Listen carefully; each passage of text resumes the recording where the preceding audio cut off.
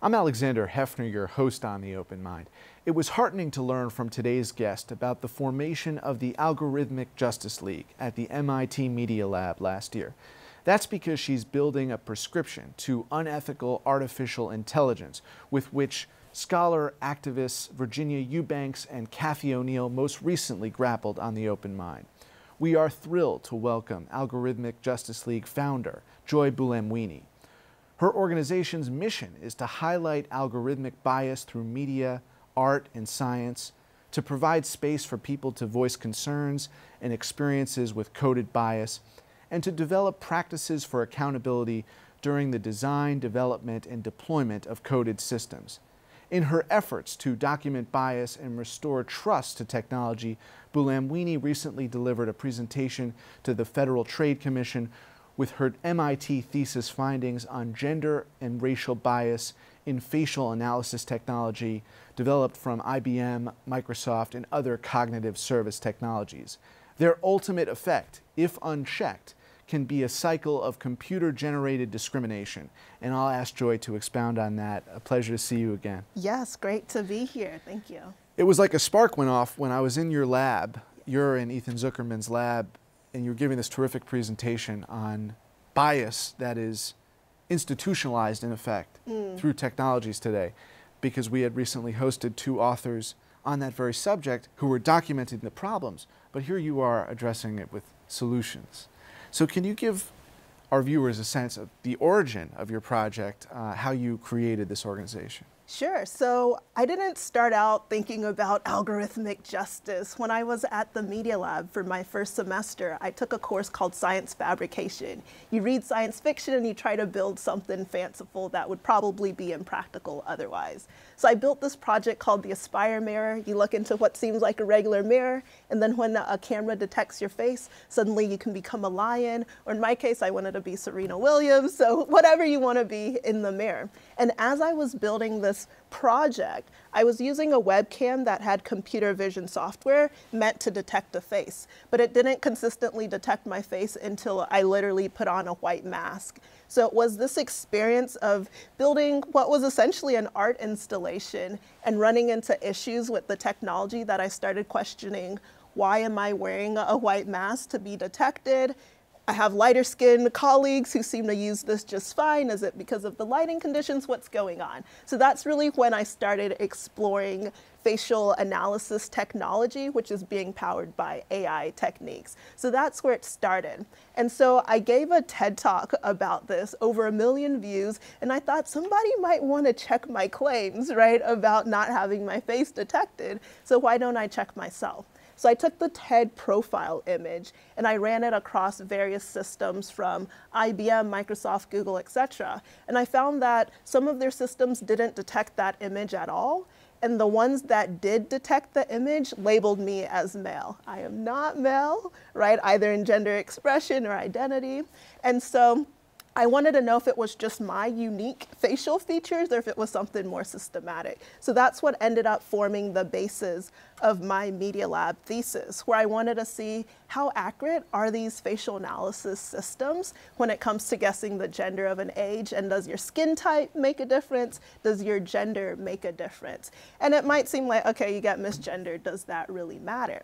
And so when I came across a report called the Perpetual Lineup, which came out of Georgetown Law, it showed that 1 in 2 adults in the US, that's over 117 million people, has their face in a face recognition network that can be searched by law enforcement unwarranted using algorithms that haven't been audited for accuracy.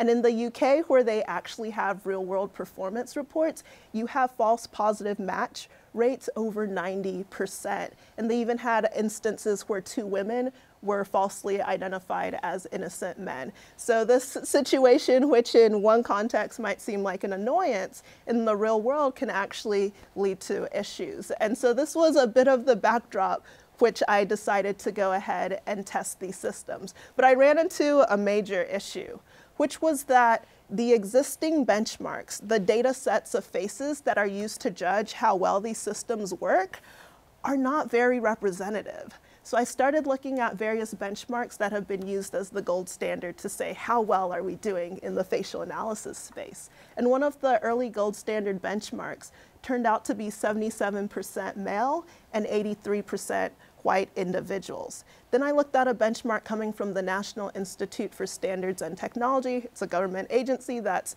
tasked with making benchmarks for this type of technology.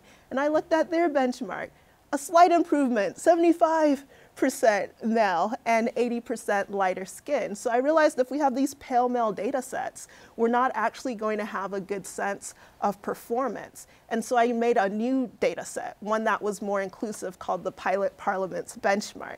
And people are like, well, how did you make it more gender balanced? How did you get more skin type variation? I went to the UN Women's website and I got a list of the top 10 nations by their representation of women in parliament. Rwanda led the way, they're in the 60s, then you have progressive Nordic countries in there, Iceland, Finland, Sweden, a few more African countries. And so I decided to choose 3 African countries, 3 European countries to get a bit more of a gender balance benchmark, but also get a spread of skin types, right? Very dark-skinned individuals, very light-skinned individuals. So I made this benchmark because we currently had these pale male benchmarks, right? And with this new benchmark, this is where it started to get interesting. I tested systems from IBM, from Microsoft, and from Face++, a leading billion-dollar tech company in China that's actually used by the Chinese government. So they have access to a large store of Chinese faces. And I wanted to see, okay, how accurate are these systems? So if you do it in aggregate, if you just look at the overall accuracy for that whole benchmark, you had accuracy that went from 88% with IBM up to 94% with Microsoft, which might seem okay. But once we started to break the benchmark results by gender and by skin type, that's when we saw very large disparities. So for lighter skinned males, error rates were no more than 1% for guessing the gender of a face in that benchmark. When you go to lighter skinned females, no more than 7%. When you go to darker skinned males, you get around 12%. And when you go to faces like mine, darker skinned females, you're at around 34–35% error rates in aggregate. If you disaggregate that and you look at the darkest skinned females, the highly melanated like myself, you actually had error rates as high as 47% in commercially sold products, which for me was really surprising because we were doing gender in a way that it was reduced to a binary. So you have a 50-50 shot of getting it right by just guessing. And so I sent the results to the companies to see what their response would be, and it actually turned out to be something many people were overlooking. So after the study came out, companies have released new systems showing some marked improvement. But even if these systems are more accurate, how they're used is just as important. So for example, IBM made maybe a 10-fold improvement on their worst performing group. But this summer, The Intercept came out with a report showing that they had secretly equipped NYPD with video analytics that could search for people by their skin tone, that could search for people by their facial hair and what they were wearing. So essentially tools for racial profiling. Right? So it's not just a question of how accurate these systems are, it's a question about how they're being used. Thank you, Joy, because that really is an illuminating overview and really informative for our viewers who are not familiar with AI. And let's talk about the policy implications. That is what is most meaningful in the way in which those algorithms, if not audited, if not improved from what you described, could really cause harm to people. One of the reasons I was quite concerned is I learned that in the US, there are no federal regulations for facial recognition technology. So you have— To this day? To this day, there are still no federal regulations. So you have a space where companies, right, can sell systems to government entities and other types of organization without any kind of oversight. So let's talk about the implications of this. Here's one example. You have a company called HireVue. They have over 600 clients, including people like Unilever and Nike. They use AI to help with hiring decisions. And in their marketing materials, their own marketing materials say they use verbal and nonverbal cues to help you better understand people's problem-solving ability and all sorts of things from their facial movements and other cues. And in reports about the system, they say the way they train the system is by looking at current top performers. So given everything we know about how bias can be reflected when you have homogeneous groups of people in the data set, a worry for me is, would this system, which is being deployed to hopefully increase diversity and reduce bias, actually do the opposite and be in breach in Title VII of the Civil Rights Act, right? Which says you can't discriminate by skin type. We show these algorithms can have issues with skin type. You can't discriminate by gender. We show these algorithms can have these sorts of issues. So here you might not necessarily know this is even going on, which is another issue and where policy can come into place. Policy saying we need affirmative consent. Right. If my face is going to be scanned in the first place, do I know? Let's look at Facebook. Facebook has one of the largest stores of labeled data of faces. How and why? Well, we've been uploading our images and tagging people, right? And this has enabled Facebook to get very valuable information and develop facial analysis technology. In 2014, Facebook came out with a paper called Deep Face that showed a marked improvement in facial recognition abilities. And where did that marked improvement come from? Having access to more data, our data. So now Facebook actually stores a unique face print of your face, your image, right, while you're on the system. And you might be able to opt out if you go to certain settings, but that doesn't mean they're deleting your biometric information. This biometric information could be used by law enforcement, it could be sold to other companies, and so we don't even have a sense of what's going on in the first place. Going back to the hiring example, you show up, they say, oh, we have this cool new app, just do the interview, and you should be fine. Do you even know they're running AI analytics in the first place? And if you have a poor decision, right, how do you contest? So that's another place that policy can come into play when it comes to due process. Right. Because right now, if you don't know there's AI in play, who do you go to? What do you ask? Now that organizations like the ones you mentioned, but also Facebook and the newer companies have the storage house of data, how are you advocating that it be managed ethically now that it is in the property of the companies? Sure. One of the first things is affirmative consent. Do we know how these systems are being But it's deployed? almost it needs to be retroactive to every image that was ever recorded. Not, you know what I mean? Not Sure. just new consent. True, but there are also systems that we don't necessarily know how they're being deployed right now. So even in New York, there's a bill that has been proposed to say in a place like Madison Square Garden, right, where reports have shown facial analysis technology is being used, even though it hadn't necessarily been disclosed, that it's being used in the first place, right? So I do think it's important that we say, even though these systems have been deployed without our knowing, starting at a place where we're aware of their use is absolutely important. Now there's another step. You know where it's being used, right? Do you have voice? Do you have control? Do you have consent? So for Facebook, what I would like to see is the option to purge your biometric data, right? So you don't necessarily have to say, I'm using the service, and by my using the service, you automatically get to keep and store biometric data about me, right? So even though they've been doing that in the past, it doesn't mean we can't change the practice moving forward. How about those other companies, the ones to which you sent your research? So I sent my research to Microsoft, I sent it to IBM, I sent it to Face++. Microsoft and IBM got back to me saying this is something we care about. And again, I mentioned the Intercept article that came out with IBM. They are selling these systems.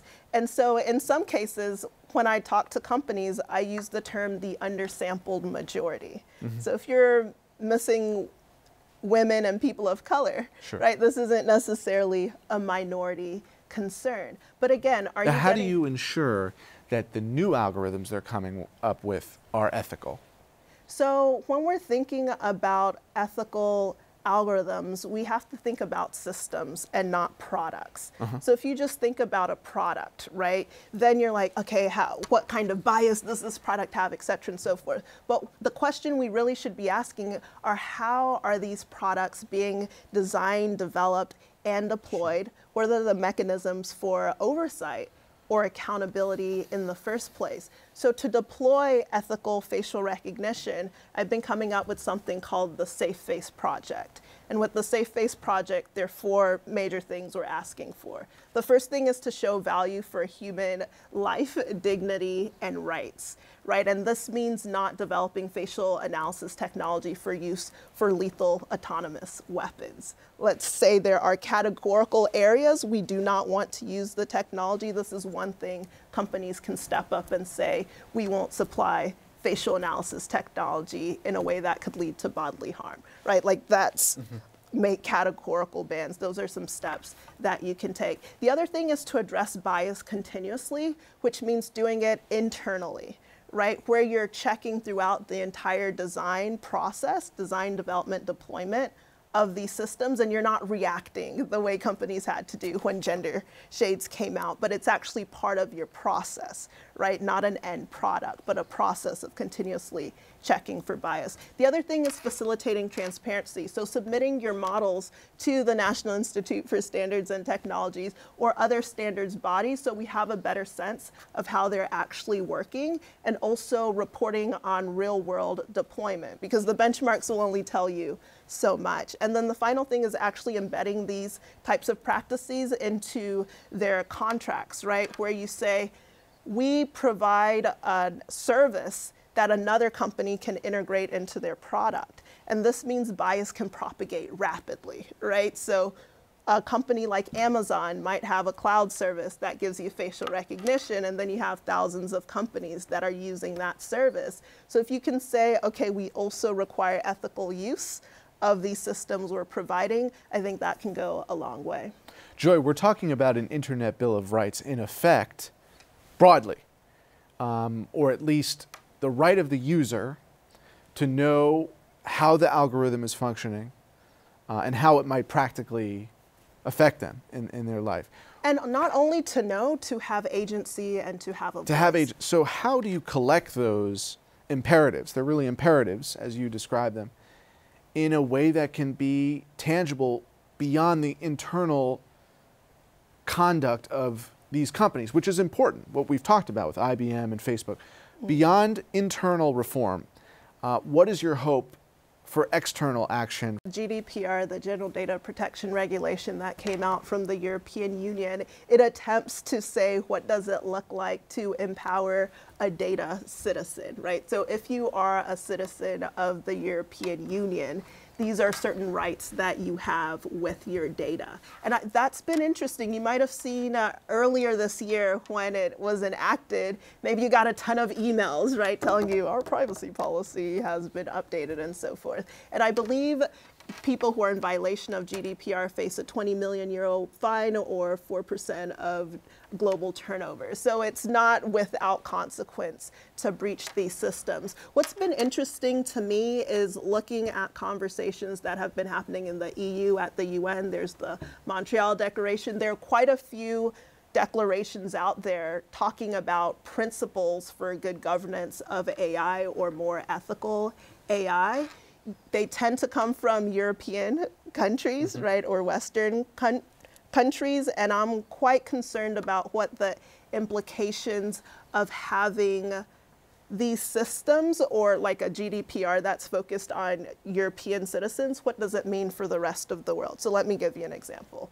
Let's say you have data protections for European citizens, but companies want to go gather data, right? So where's the next place you go? You go to the global south. You're starting to see this with facial recognition systems right now, where you have Chinese companies going to African nations. So there's one instance where you have a Chinese company going to Zimbabwe saying, we'll give you, right, this facial analysis technology in return for something very precious, which is the data, right? The data of your citizens. So for me, what I'm starting to see is almost like a parallel, right, a bit to the transatlantic slave trade, where you have bodies, but now digital bodies, being sourced and exploited, wow, right? And then being used in other systems. I had asked you when we met if you had seen Mr. Robot. Have you still no, not seen? No. Oh man, I told you I'll invite you here. You go see Mr. Robot because your Algorithmic Justice League is the antidote to what is a dystopian future that you describe when, in effect, the Chinese are harvesting not organs, but all the data associated with people, just what you described. Yeah, well, right? so I call this the pending exploitation of the data wealth of the global south, but it's actually happening right now. So whether you want to call it a dystopia or not, I'll take that liberty and say that is a kind of dystopian. That is happening. That is happening in real time. But from the American perspective, we have some minutes remaining. So my question more specifically is, who in American politics is demonstrably concerned about this issue and acting on it? Any particular politicians? So this summer, I actually had the opportunity to brief staffers of the Congressional Black Caucus and also shared some of my research findings with Senator Kamala Harris.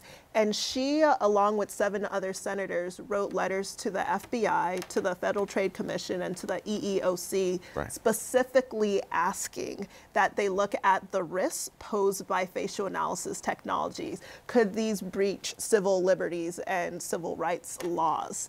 And they absolutely can. So we do have people in Congress who are concerned and are pushing more for regulation, for more government consideration about these systems. Are there any draft pieces of legislation that would help?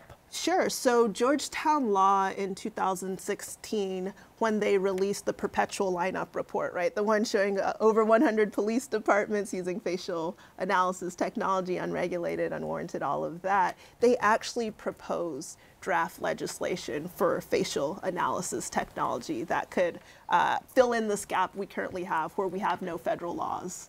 And what did that espouse? First, it was to set a high standard for the use of facial analysis technology in the first place, right? Is there imminent danger? Is there immediate threat to bodily harm? Do you have a warrant to even use this technology in the first place? Another component is actually checking the accuracy of these systems in the first place, right? You say we want these systems to help, but are you sending parachutes with holes in the first place? So I think it was a good draft proposal, right, showing substantive actions that can be taken now. How do you see, if at all, the facial recognition concerns intersecting with the banking and financial sector? We've talked about it in the context of criminal justice, employment, mentioned the EEOC, your correspondence with Senator Harris, but I'm going to the point of Mr. Robot, which maybe you'll watch now, is given the inequities that exist in our society, unlike in the projected dystopia of Mr. Robot, where it just all debt is cleared and all bank accounts are in effect equalized. It's more likely in the American perspective that those without means or with less means are going to suffer in a case of a hack or in the case of an economic Pearl Harbor 9/11 scenario.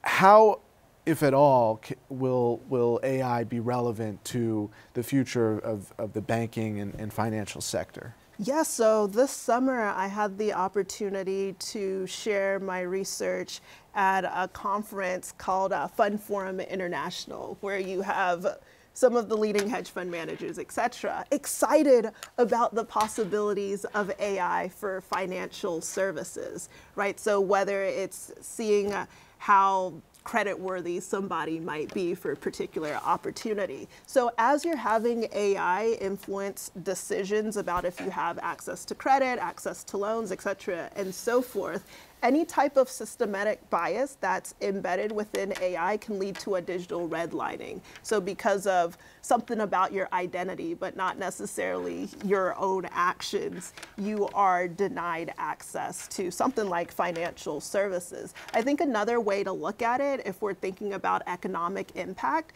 is the use of AI to look at social media to infer something about somebody's personality. So a recent example of this is a report that came out in the Washington Post where a startup called Predictum allows parents to vet babysitters or potential babysitters. So what the babysitter has to do is submit their social media account information. And then the company looks through their social media to see how positive is this person?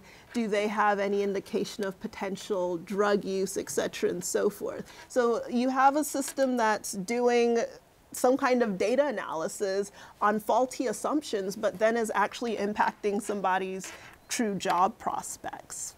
We're running out of time. I wonder what the implications are for Uber and a host of other companies when it comes to the data analytics and the identification of prospective employers, prospective consumers.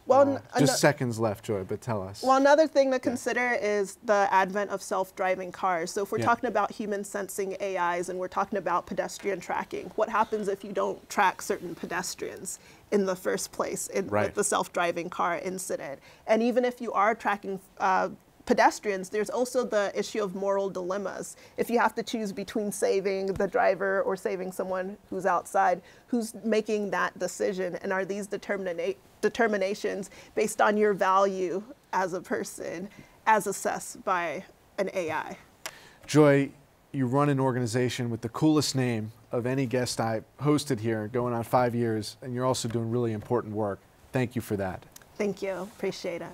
And thanks to you in the audience. I hope you join us again next time for a thoughtful excursion into the world of ideas. Until then, keep an open mind. Please visit the Open Mind website at 13.org/openmind to view this program online or to access over 1,500 other interviews. And do check us out on Twitter and Facebook at Open Mind TV for updates on future programming.